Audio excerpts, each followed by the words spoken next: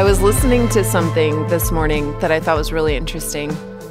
It was a podcast, and this theology professor at a college was talking about what's wrong with Gen Z. I'm in.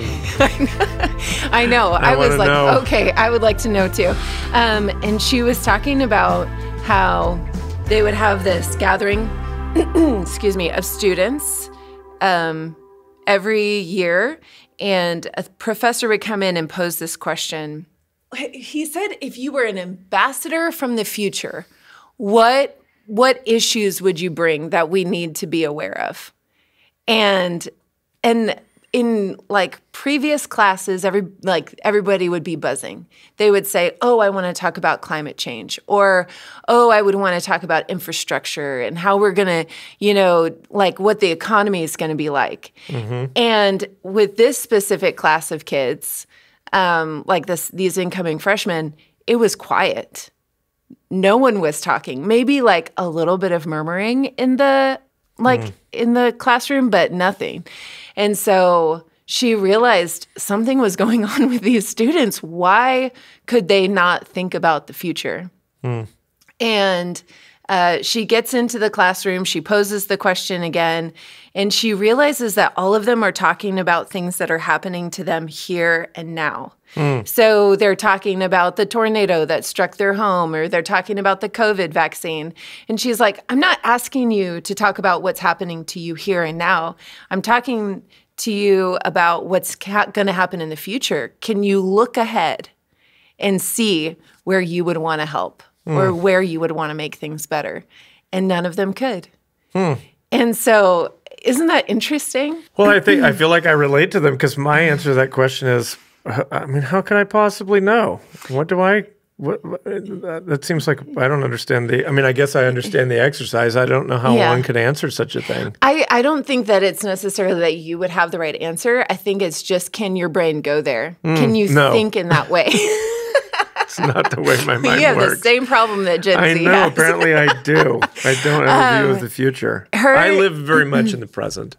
So, and I think that that's good. Well, but for Gen Z, they're living in the present because what she said is they live in a trauma-exposed world. So not necessarily that they themselves have necessarily experienced it, but it's what they're seeing online. It's constantly like it's the 24/7 news cycle that is keeping them in this present moment, but it's not a healthy thing. It's actually like they're struggling to think about a future that's not going to be unstable for them. So when they go to college, they don't think, what do I want to be when I grow up? They are thinking more in terms of, how can I make enough money for my family to survive? So I thought in light... That sounds like a good question. Yeah. But I mean, if I think about my generation... That's what I would be thinking, I need a job. As a millennial, sure. When I went to college, I was thinking, what do I want to be when I grow up? I wasn't necessarily thinking about fearful around if I was going to make enough money. So interesting. Yeah, I don't know. So it makes me think about this weekend's sermon quite a bit. Yeah. Because you were talking a lot about the future and the way that we view the present in light of the future. Right. So I'm wondering if you could say a little bit more about that. And what would you say to somebody who's having a hard time getting out of the trauma or the fear or the anxiety of this present moment? And needs to look ahead.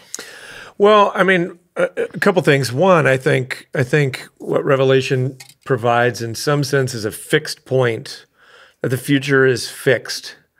And so why that's comforting is because it means you can't, not just you, but mankind can't derail the ultimate plan of God, that it will come to pass, which is really comforting, because otherwise, we'd be living with this kind of, existential angst that somehow we're messing things up to such a degree it will be irreparable, and we can't repair everything.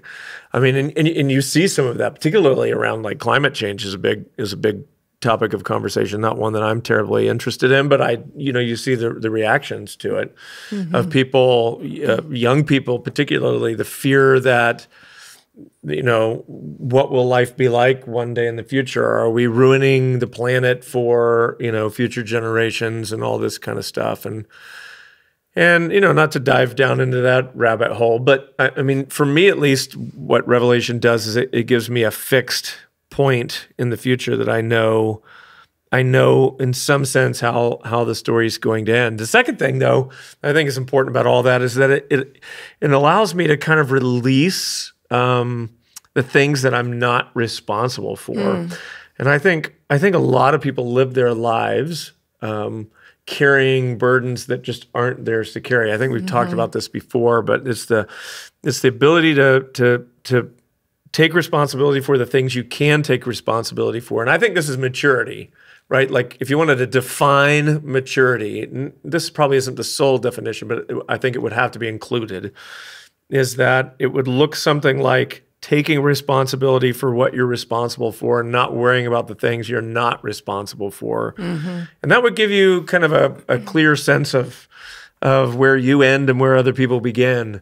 But as it stands, we're often enmeshed in all sorts of other people's business and even God's business, things that aren't ours to worry about. So, what I think Revelation does is it gives me a picture of the future where I can, hopefully it presents or maybe, I don't know, surfaces, that's the word I'm looking for, some urgency and responsibility toward living my life with maybe a greater sense of purpose and not just living for pleasure and for comfort, but also knowing that the Lord is doing something and that what he wants to do will happen. The best example of this, I think, comes from Gary. How would you relate to, what do you call Gary? Your college professor? He was my seminary professor. There you go. The cruise ship, I've used this before, but the idea of a bunch of people on the cruise ship, the people on the cruise ship can kind of mill about, do what they want, go here, go there, but the ship is going where the ship is going. It's a good way to picture sort of the future, is that there's both a free will and a fixed, I don't know what it is, destination that it will arrive at. And so, yeah, I think Revelation gives us some vision of that fixed destination. Yeah, and to even go a little bit deeper into Revelation 19, if you take that cruise ship analogy to the next step, there is a mutiny on the cruise ship. Yeah. And so some people joined the side of the mutineers. Yeah, maybe, sure. And then there's some people who stayed on the side of the captain who's directing the cruise ship. And so, yes, you can do kind of whatever you want on the cruise ship, but ultimately you would have to choose a side. And so that's what we see in Revelation 19. Yeah, the ship is like nearly to its destination. But what's surprising about the battle that we see in Revelation 19 is that it's kind of anticlimactic. Sure. I guess, is that how you would describe it? Yeah, so I mean, if you look at Revelation 19, that's the one interesting thing about it. It's the Battle of Armageddon. We have a movie called Armageddon, which is, it's meant to be like the end of everything. Like it's this big, climactic finale. But Revelation 19 really doesn't have that kind of climactic finale. I think in one of the services I said, if this was a movie, you'd be really disappointed. It just ends. And there's really no battle of Armageddon. It's just the beast or the Antichrist and the false prophet are thrown into the lake of fire alive. And then everyone else there is slain by the sword that comes out of the mouth of Jesus, the one sitting on the horse. So there's really not much of a battle. It's sort of over really quickly. And I think what's interesting about that, one of the things I was just thinking about is that maybe it's a picture of mankind's refusal to, in the face of of God revealing himself increasingly to be God, that you would think that that would cause us to turn and say, I repent, I'm sorry, and submit to his lordship as God and King, but we don't. And I think that's fascinating. That makes me think of Pharaoh, for sure. Sure, yeah. Because you see this God is there's not only plagues happening, but God is revealing that he's powerful and that he is to be worshipped. And you alone. Would think. And yes. And you could even call that an extension of grace to Pharaoh. Yeah. That God is offering. I think that's exactly what he's him. trying to do. Yeah. But rather than softening his heart, it hardens it. And you see that with a lot of people in the Battle of Armageddon. Their hearts have been hardened to such an extent that they cannot respond anymore.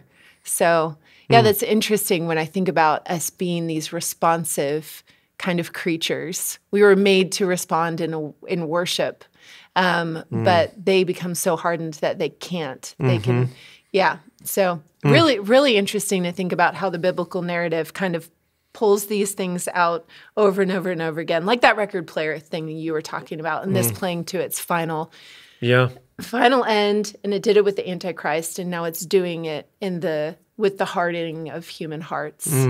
Yeah, for sure. So, I think that you have this. You look at the future differently. Because you look at the present differently because you know the future. And then the second point in your sermon was you view the future differently because you know the past. Yeah. Is that right? Did I get it right? Yeah, you did. Okay. Why would someone, what's the big deal about Jesus having a blood-stained robe? Why is that important to us? Yeah, so the second point was really about two of the bigger questions that I had when reading Revelation 19. One is, what's with the blood-stained robe? And two, why does it appear that there's no battle?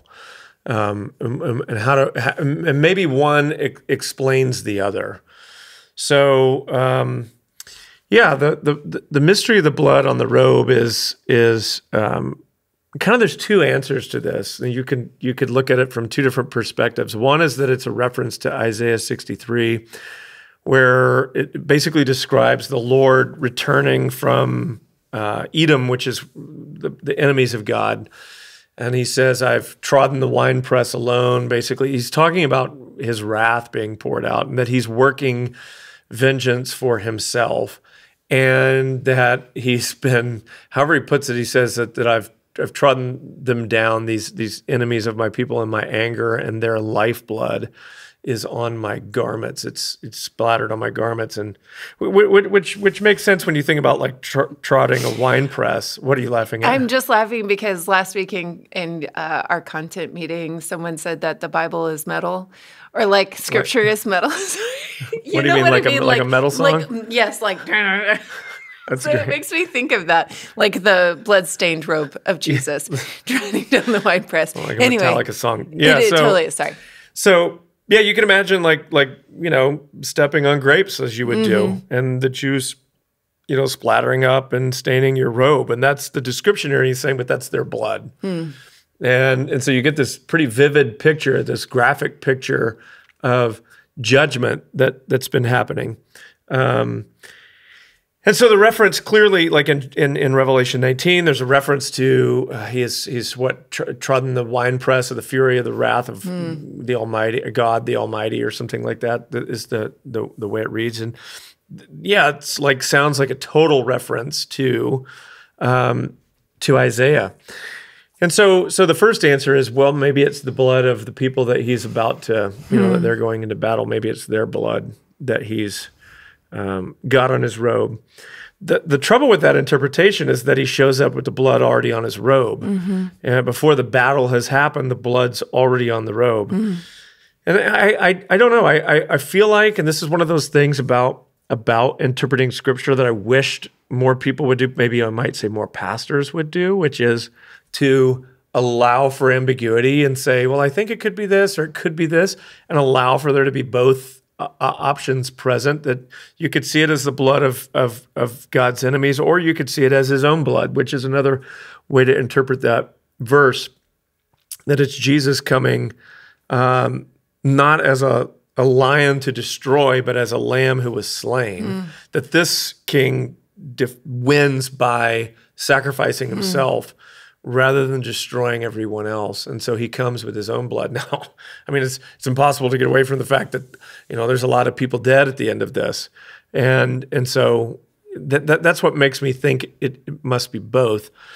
But at any rate, to view it as his robe being dipped in his own blood reminds me of a verse that you actually brought to my attention, which is Colossians 2, which talks about the victory that Christ won, and it specifically refers to him disarming rulers and authorities, the evil powers, the forces of evil that were aligned against him on the cross. And so it makes me wonder if this is both an explanation of the blood on the robe, but also the lack of the battle, and in that he's fighting a group of people who have, for all practical purposes, have been disarmed before they ever got there. That the battle has already been won, which is why there's really not much of a fight. So what it tells me is that theologically speaking, you could say that the decisive battle between good and evil has already been won, and that happened at the cross. And that means, I think for us, that then it really does put the future into a certain place, right? Because if I believe that the decisive battle has already been won in the past, then I now can go forward into the future and say, well, I think the future is now certain because of what's happened in the past. Example of this that sometimes gets used is D-Day. Whenever we stormed the beaches of Normandy, winning that battle, which was the most significant battle in World War II, ensured the Allies' victory. It just did. It didn't happen then, but it eventually did happen. The fact that we won D-Day meant we were going to win the war. It wasn't a matter of if, it was just a matter of when. But that decisive battle needed to be fought and won. I think that's what you could say about the cross. The decisive battle has been fought and won, though the finish has not yet fully happened. The enemy's all but defeated. It's over. Yeah. We're just sort of waiting. So the way I view the past, that's what I was saying, is the way I view the past gives me a certainty about the future. I can believe that the future will happen as John states it will happen because of what I believe about the past. Yeah. And what you said out of that was that we aren't fighting for victory, rather we're fighting from victory. So I have a question. I have a couple of questions about that. Sure. One would be, what's the difference? What would be the difference between a person who's fighting for victory rather than from victory? Angst. Oh, interesting. Okay. Yeah, I mean, I think when you're fighting for victory, there's a sense of, especially when you get desperate, I got to scratch, claw, whatever, climb over whomever to get what I'm aiming at because everything's at stake. Whereas when I'm fighting from victory, I can take a loss. I can suffer hardship. Interesting. Because I know that the end is secure. I've already won, so I don't have to panic when things don't seem like they're going my way in the present. I kind of wish I would have talked about that this weekend, but I didn't. Yeah. It's a good thought. And I mean, I think that's what separates. I mean, I think when I think about just being honest, like what I see, let's say, sort of in the political space and watching Christian people get so worked up over these things, I think that comes from a lack of, like, I wish we understood a little bit more that the decisive battle has been won. Yeah. It would allow us to endure things that we see that are broken in front of us, I think with a bit more, what's the right word? Grace maybe, or patience. I don't have to get as aggressive. I wouldn't maybe be as mean-spirited. Yeah. Because I just don't feel, I think so much of our angst comes from the fact that we feel like everything is at stake. Yeah, because underneath anger is a secondary emotion, and there's always something else going on underneath it. And so it sounds like what you're saying is that underneath the anger or the angst or the frustration is a lot of fear. Yeah, maybe. Yeah, fear could be it. Yeah, fear of loss, sure. Yeah, if we don't get so-and-so elected, if we don't whatever, then this is going to be the outcome. And I'm not saying that we shouldn't, fight for things that we believe in or stand up for things or vote for things that we believe in or whatever. But I think the kind of, I don't know, the vitriol that comes with all of that, and the fact that in certain, like, we can't have civil conversations, we to me indicates a fear of loss that goes that belies maybe a lack of confidence in the future. Yeah, it's really interesting what you're saying, because you're talking about all things that would be the antithesis of what a fruit of the Spirit would be. Yeah, wow. So people who are, the people who are afraid, they're angry. I mean, those are the opposite of what Jesus wants to produce in us. But what you're saying is that when you have this understanding of what has happened in the past, and it gives you a picture of what's going to happen in the future, there's something that's produced in us. Yes. That's not anger, and it's not So this is what fear. you see in Paul. It's interesting. Do you remember, I forget where it is, you'll probably know, where Paul says, whether I should die or basically live, I can't say, which is better, to live as Christ, to die as gain. Yeah, that's Philippians 1:21. There you are. Oh, wow, great. But think about that sort of attitude toward death. Not a laissez-faire, but a sort of I win either way. I think about Stephen. He's one that we have, Christ being even what do you got about Stephen? No, keep going. So when I think about Stephen, and I think, here's a man being martyred. Yeah. A man being deeply misunderstood, a man who's being, in some sense, betrayed by his own countrymen, the very people who should know better and have recognized the Messiah don't, and now they're killing Stephen. You got to imagine, I cannot imagine how frustrating that must have been. And yet he has some harsh things to say to them, but he handles that situation with a lot of grace. He just doesn't, he's not yelling, he's not angry, he just goes to his death with a sort of sense of calm and I don't know, what's the word? Magnanimous is the magnum, whatever it is, nimity, I think it is. Yeah. That, that's remarkable, honestly. So what are you thinking about Stephen? So what's cool is in Acts 7:54, he's gone through his whole speech, and it says, now when they heard these things, they were enraged, and they ground their teeth at him. Yeah. But he, full of the Holy Spirit, gazed into heaven and saw the glory of God and Jesus standing at the right hand of God.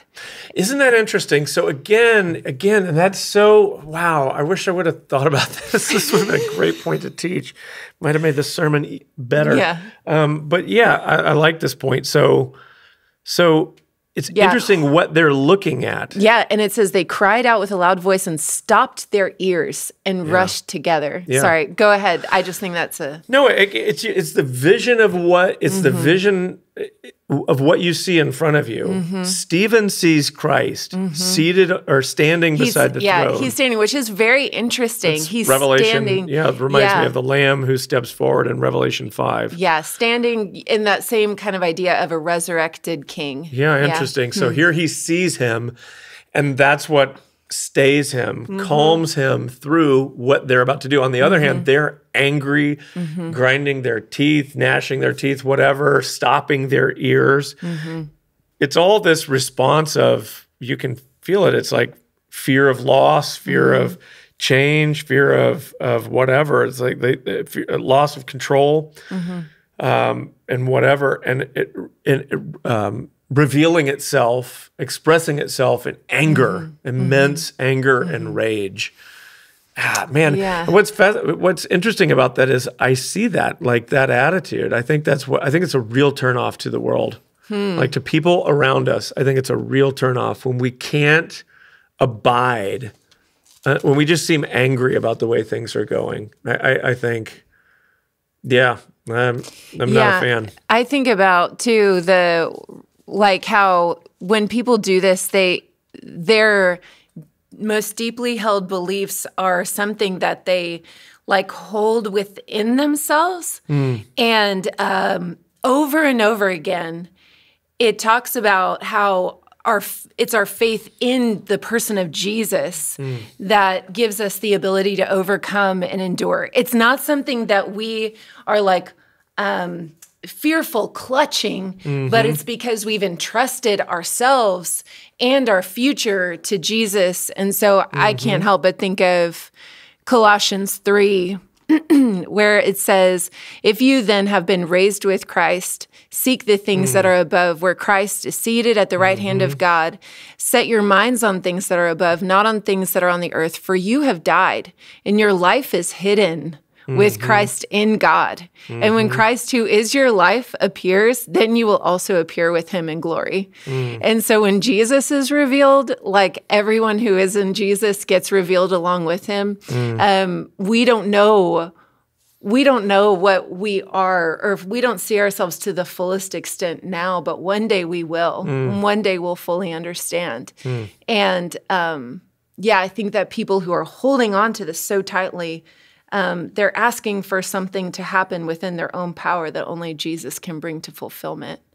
And I think what we're looking for is to trade the kingdom of God in the future for the kingdom we want in the here and now. And I think it's an attempt to create, in some sense, a kingdom of our own making in the present. And I think we've got to be really careful with such things. So there's a balance to this, right? Where again, like I'm not saying that we shouldn't advocate for, justice, or we shouldn't advocate for, a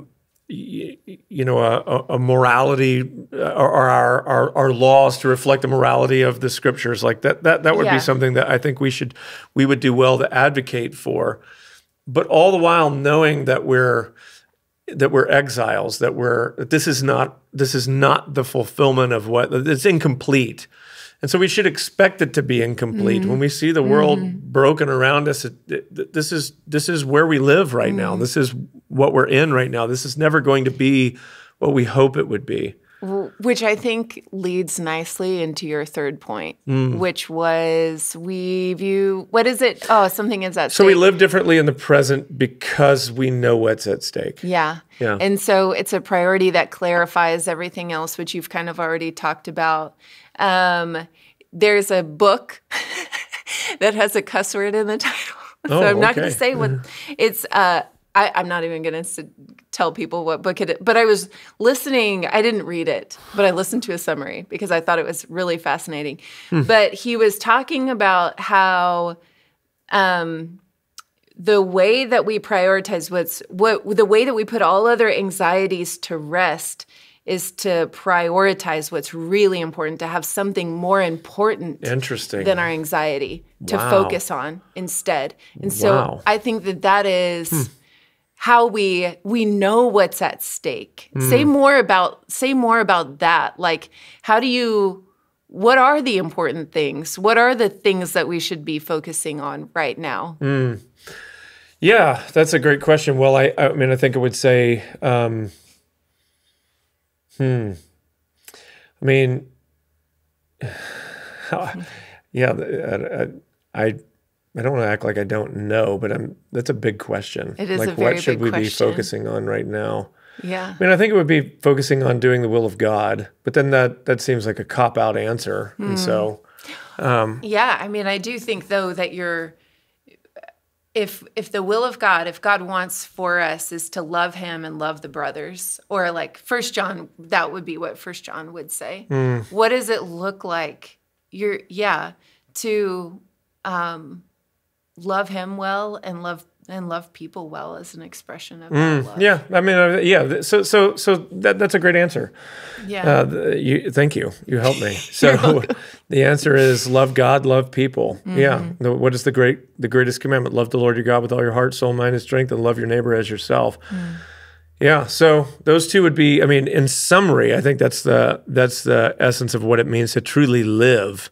But then how that personally, like how like individually expresses itself, that's going to be a whole different. I mean, they're not different, but they're the specifics of all that are going to be unique to each individual. What does that look like to integrate? Well, I think what it most certainly means is that I'm not going to live to please myself for frivolous pleasures.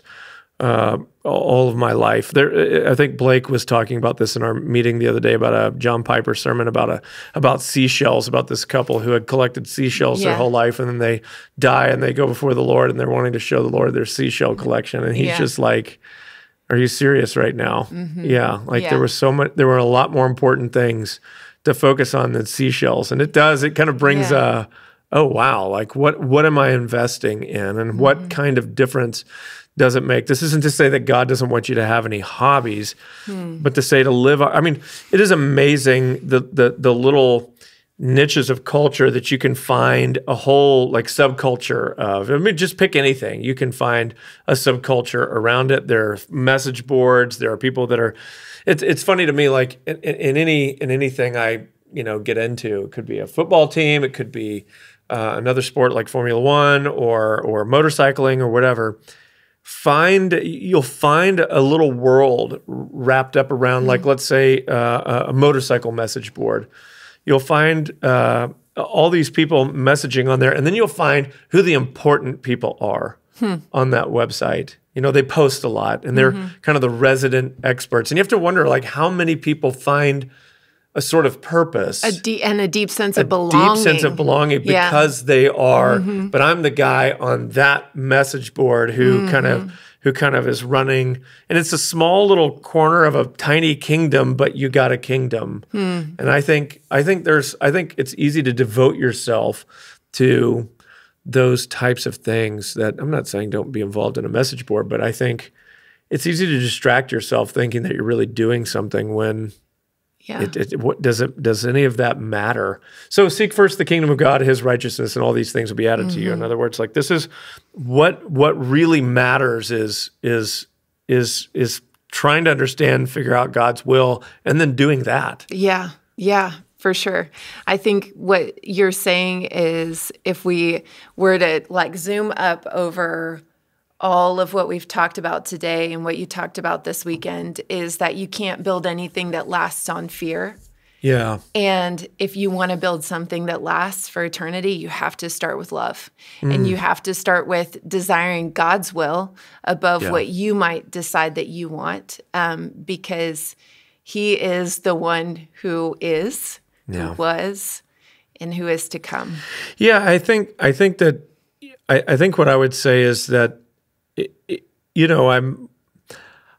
I don't set out to say what can I do that's going to last for eternity, or even just doing good deeds for other people, but humbly, genuinely showing up before the Lord and saying, "All right, what do you have for me? What's next? Where are you sending me?" And often that presents itself in the form of a step. Some sort of opportunity, some sort of, or the place that you've been planted. A lot of times, at least for me in my life, that was stay where I was at.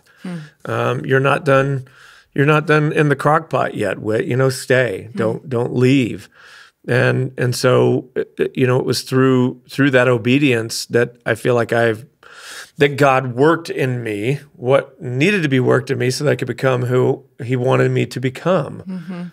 So God's doing something both in you and through you. So that the approach is not to set out to say, how can I make the biggest difference possible, but really probably more like saying, how can I be obedient as possible? What is God asking me to do? And then let him worry about effectiveness and fruit. I think that's interesting. So John 15, the idea is abide in me and I in you. And if you'll abide in me, you'll bear much fruit. Yeah. And then my Father will be glorified, he says. But the fruit is the byproduct of the abiding. Mm-hmm. So I think that's the key is like when you say, what should I focus on? And that question, that stumped me for a second there because I'm like, oh man, what does it look like to live a life of purpose? But I think it is really that. It is love the Lord your God with all your heart, mind, and strength. Love your neighbor as yourself. These two things. Staying close to the Lord and allowing him to speak to you, shape you, change you, and then trusting him with the outcome. And I think that's what it looks like to live a life of meaning and purpose.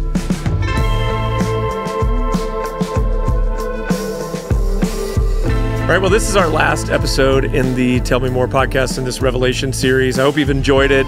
We will be back in a couple of weeks to record some new episodes, but in the meantime, enjoy your fall, and we'll see you soon.